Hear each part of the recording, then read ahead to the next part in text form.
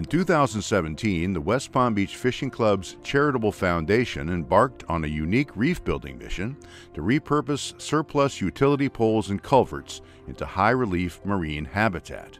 Reef darts are engineered to settle in a vertical orientation on the ocean floor. Over time, they transform into an underwater forest of living columns. Reef darts are substantial structures, measuring up to 45 feet in height and weighing nearly 10 tons. 2 reef dart sites have been established offshore of Palm Beach County, one in 500 feet designed to help rebuild overfished species of deepwater grouper and snapper, and the other in 105 feet. These sites are already being utilized by a wide variety of marine life. At the shallow site, yellowtail snapper, Bermuda chubs, and schools of barracuda hover high in the water column.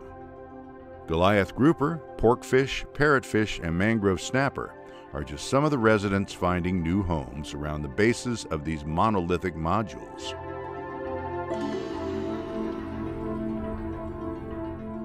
Notably, reef darts are also providing an ideal substrate for a host of invertebrates, including encrusting sponges, hydroids, and hard corals, organisms that are critical to the marine ecosystem.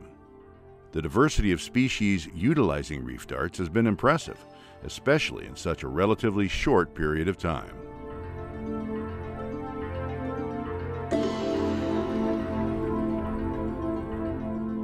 Additional reef dart deployments are currently being planned. The Palm Beach County Fishing Foundation gratefully acknowledges the program partners and financial donors who are supporting this collaborative effort to increase productive marine habitat off Southeast Florida.